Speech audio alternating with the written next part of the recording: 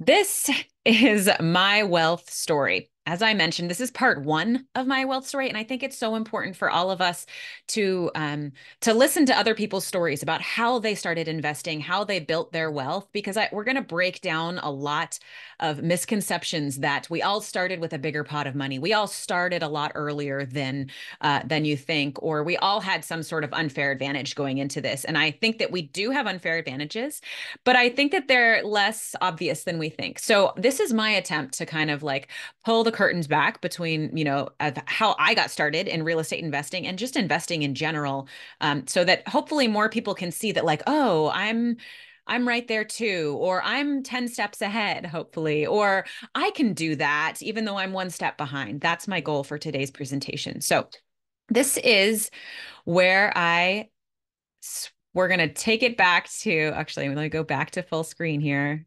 Make sure that, all right. So this began back in 2019, or rather, like it hit the ground running in 2019 for my investing.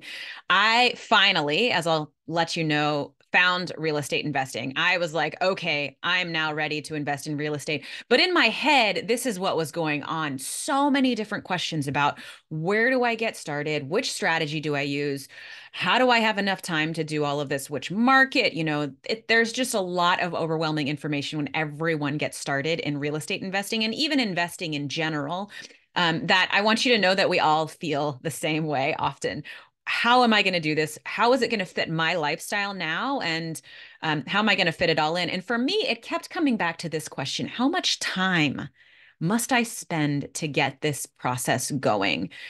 So time is a big deal for me in my life. And so this presentation is going to be a lot about like how I view time through the lens of real estate investing and investing in general. I'm going to talk to you about how long it took me to get started, about which asset classes I started with first. You might be surprised. There's one or two in there that you may not have heard of. And then my 10-year plan. And I actually have numbers to show you because I'm an engineer at heart and I love spreadsheets. So let's get going. So again, this is mostly about time. Time, both like how much time is this going to take to build my ultimate pot of wealth, get to my FI number, my financial independence, but also like how much time is this going to take me today, on this weekend, on this evening, to be able to spin up my investing in real estate? Because I knew from the little bit of knowledge I had about real estate investing that it could actually do better than investing in the stock market. That is the data that I had to go on. So I'm like, okay, I want to invest in real estate too by the time. But backtracking a little bit, it didn't start there. So this is how I spent my 20s. And I was a traveling whitewater kayaker. I paddled rivers all over the world. I taught for traveling high schools. I coached for traveling high schools. I was just like this seeker of ultimate adventures, right? And I waved this dirtbag flag very proudly. I lived on very little. I lived very simply. And I think that that's all really, those are tools in my tool belt now. I don't need a lot of material goods to be really happy, but I also sort of ignored financial things. I didn't accrue debt. Luckily, I was a little bit scared of debt, but I also didn't accrue any wealth. I basically like didn't think about it and didn't want to prioritize it because I thought somehow that it wasn't a valuable thing to prioritize. And I'm actually unpacking a lot of that in my own work these days. I try to go live on YouTube every Monday to talk a little bit about this like internal journey with money that I'm doing. So stay tuned for that. A little bit vulnerable there. But this is what I was doing in my 20s. Now, this led into meeting my husband. I met him on the Yangtze River. He's not Chinese, but he was guiding there as well. And we moved into this RV for 2 years while we wrote this guidebook, Paddling America. Now, at this point, I had started to realize that I was getting panic attacks anytime unexpected bills came in. Our freelancer lifestyle was just not conducive to me having a quality of life that I needed with mental health. There was no financial security. I had just like hit a point where I was like, I have to change this. And unfortunately, that sent me, oh, and on top of this, I'm pregnant with kiddo number one. Right. So adding a little bit more pressure to that cooker pot there. So I go back to grad school. This is a traditional path that a lot of people do when they want more security, right? I became an engineer. Very typical. Engineers, teachers, lawyers, all of those. And I'm now 35 years old thinking that like, great, I've done it. Financial stability, here I come. Like reliable paychecks. This is going to be great. But I was pretty underpaid from the beginning, as we found out in later studies, in fact. And then I was also like barely able to keep my family afloat. And to me, I was like, this is how it's going to be. And finally, I began to listen to these whispers of real estate investing. And I was like, I have to do this. I hit this breaking point, really, where I was like, if these people can do it, I can do it too. So, with our first home purchase was a primary residence this year. And it was a single family rental that I ran the numbers for, wouldn't have worked out as a long-term rental. But if I split it into a duplex, it would be a good cash flowing rental. So the zoning allowed for that. We split that daylight basement down there into a second apartment that we moved into. So we also used the house hacking strategy here and lived in half of the home. This was with my young 2-year-old daughter. It was during COVID. This was a 1-bedroom apartment. I mean, you make some sacrifices when you're house hacking that you think that maybe you could rinse and repeat this, as I did. I was like, what? We're going to do this every 2 years. We're going to buy a new house hack it, and we'll just build up a portfolio that way. But it was kind of exhausting, as you probably discovered with house hacking. And in my hometown, I mean, this strategy worked to turn this single family rental into a duplex, but it's pretty hard where I live locally to find homes that are going to be cash flowing rentals eventually. So we found our second house. Luckily, we loved it. It's in our little dream town here outside of Portland, Oregon. And so instead of house hacking this or turning it into a duplex or turning it into a rental, we decided to short-term rent it out. So we put it up on Airbnb and we travel. Luckily, we can go stay with grandparents. They love to see my kids. And when we travel for more than 3 weeks at a time, we declutter the house. It's a very good purge. I recommend it, and rent it out on Airbnb. And it's a great secondary form of income. And it's just one of the creative ways that, like if you understand different types of real estate investing and how it works, it can be a good leverage tool for anyone who has a home to be able to develop more income streams based on it. So with that knowledge, I actually found some partners and we began to develop a short-term rental management business. And I thought, this is it, right? Like I'm going to build up a short-term rental portfolio. I'll get started building the business and the management systems, and then I'll start buying underlying real estate. Well, that worked out pretty well. I still have 2 cash flowing rentals there. I don't own the underlying real estate, unfortunately, but it's a great business. It's generating good income. But these same partners and I also began to investigate this other form of real estate investing that we ended up pivoting towards. And this is non-performing note investing. And this is the one where I doubt most of you have ever heard about this. It looks like that. You're a bunch of paperwork. You're essentially fixing and flipping the mortgages behind houses. So we're taking a non-performing mortgage, meaning a borrower is not paying. We're going to buy that from the bank at like pennies on the dollar. And we're going to work with that borrower to help them start making new payments. We're able to be creative refinancers that the banks can't really do. And ultimately, if we have to, we can foreclose and take over the house. But that wasn't our strategy. So I built this business while my 2 partners had their first child. And I put in a lot of work, and this was going to be my real estate investing strategy. This was going to be my big wealth building strategy, the way that I could quit my engineering job, build a business that was going to be really highly lucrative down the road, only to have my 2 business partners basically realize that they just didn't like it and they didn't want to do it anymore. So I'd spent a year and a half building this business and getting all the systems up and running, getting deal flow, getting capital partners, finding all kinds of ways to grow this. And I actually did that through Goodegg's Real Estate Accelerator program. And then it was basically like killed in the dust without my 2 partners, because I was also feeling so burnt out at this point. I was waking up at 4 a.m. On weekdays. I'm working weekends. I'm going to events. I'm like also working 9 to 5 as an engineer, right? Like we're all trying to figure this out as we continue on with our daily life, which can make it really challenging. And then on top of that, I'm pregnant with kiddo number 2. So I literally couldn't pick up their slack. I was about to have my second child and thinking like, did I just waste the last 4 years of my life? The answer is no, which is fantastic, but it can feel that way in the moment. There's a lot of moments in our wealth building journey where it feels like we may not be making any progress. And I think that if we all look back on things, we're like, oh, actually, I've made quite a bit of progress since then. Or we can see these failures as really big gifts that pivoted me towards something that has actually worked out way better for my family and my wealth. So this is how I felt. I felt like I was going in a million directions at one time when really I wanted to be doing this. This this is kind of a graphic I pulled from Greg McCowan's work on essentialism. And it really is nice focus of like, I want to go far in one direction. I don't want to be scattered. I have other priorities that I'm focusing on in my life these days. So my stage of life, two young kids, like how am I going to keep investing in real estate? It's all about time for me at this stage. Like I've spent a lot of time. I felt like I wasted a lot of time. I missed a lot of time of my daughter, right? And so like I'm thinking about time a lot in here. This is what my life looks like now. And this is where I want to be spending my time. I don't want to be calling people in the mornings. I don't want to be driving for deals on the weekends.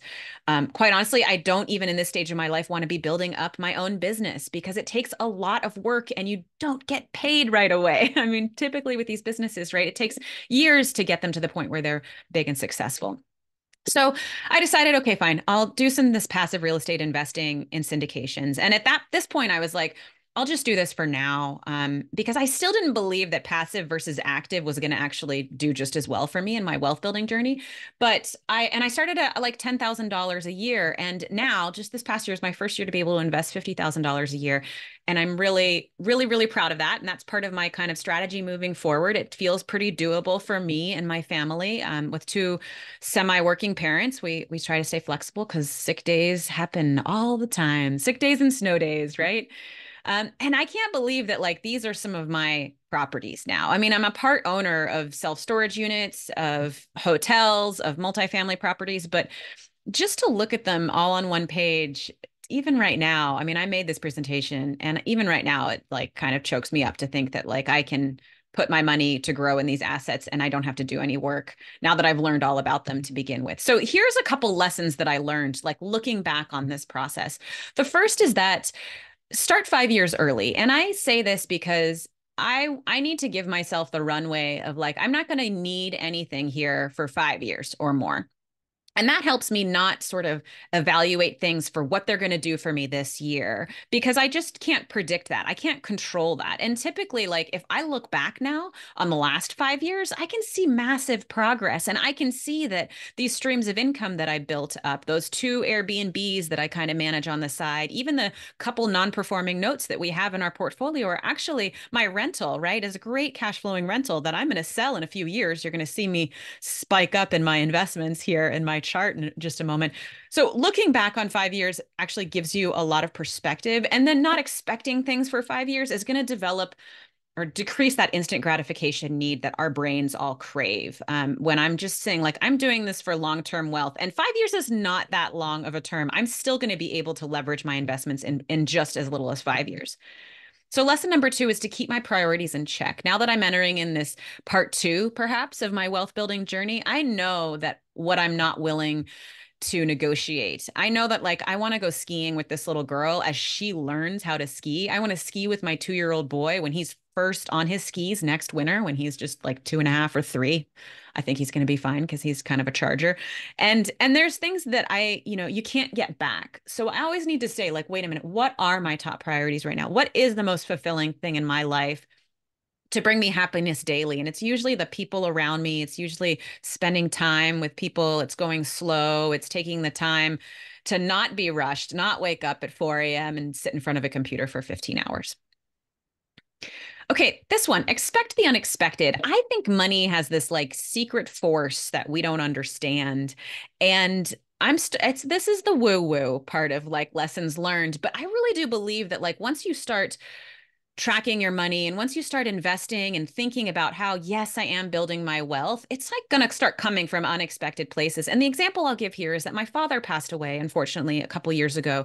And this is a gentleman that I had expected to be taking care of long term in the future. I saw his amount of assets and saw them running out in like 10 years. And I'm thinking, oh my goodness, I am going to have to be paying for his assisted living bill soon. And that was in my, like a weight in my head too, of like, okay, in 10 years, I'm going to have this massive monthly bill to be able to take care of. He passed away and it was hard, but it also like he gifted me a little bit of his remaining assets. And it was just enough to like give us an emergency savings fund so that every dime that we got after that, I could just start investing. And it was like very unexpected little bit of wealth injection into this journey that I could have easily been like, wow, I'm going to go spend this on a great year off vacation, or I'm going to go do this. But it was, so that's just one example of like something that you may not actually expect, something that may come down the pipeline. I had no sense that that was gonna be part of my life. And the last one is to trust in the numbers. I really like seeing where I'm headed. I like seeing the trajectory of what it is that I'm doing now. It really helps me like keep up with the daily consistent action that is required to build our wealth and the way that we all want to do to show up in this world.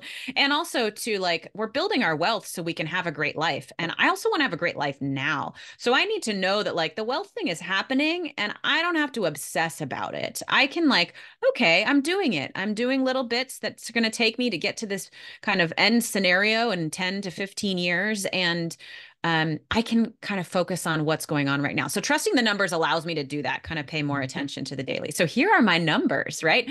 The yellow is the money that I'm injecting into passive real estate investments.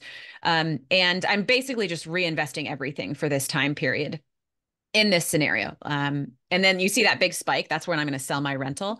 And I've kind of like, used a trend line with the potential growth based on Zillow numbers over the past 5 years and foresaw that I'm hoping to be able to invest $250,000 based on the sale of that asset. So, I mean, this is all right. We're just like projecting numbers based on kind of past performance. This is based on a 1.8x equity multiple. I really hope to overshoot that. It's also a 5-year hold period. That can be flexible too. But again, this isn't so that I know exactly when I will have all of my passive income at a certain amount. This is just to like give me the inspiration that like, holy cow, I'm going to have $100,000 that I can be pulling off in cash flow from my passive investments alone by the time I'm 49.